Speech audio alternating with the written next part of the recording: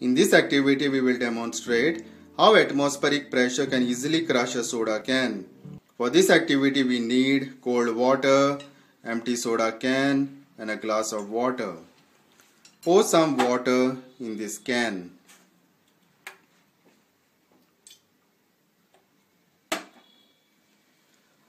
Light the gas stove and heat the water in the can till it forms steam.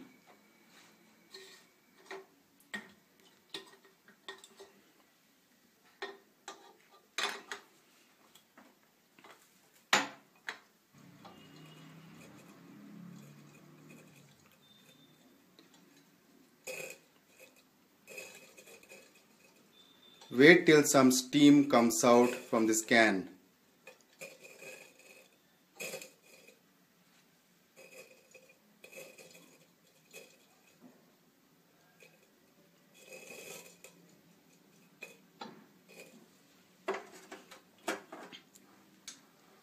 Now keep the can face down and dip it in cold water.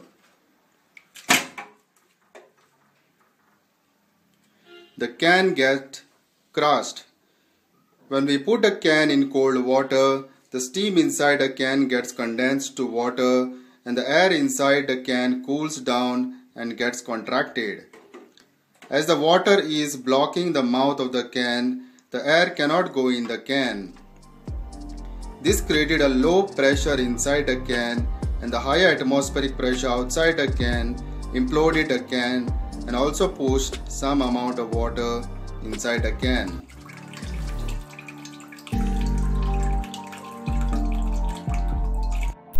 Do you want to know how powdered sugar burns producing a fireball? Click here to find out and click here to subscribe.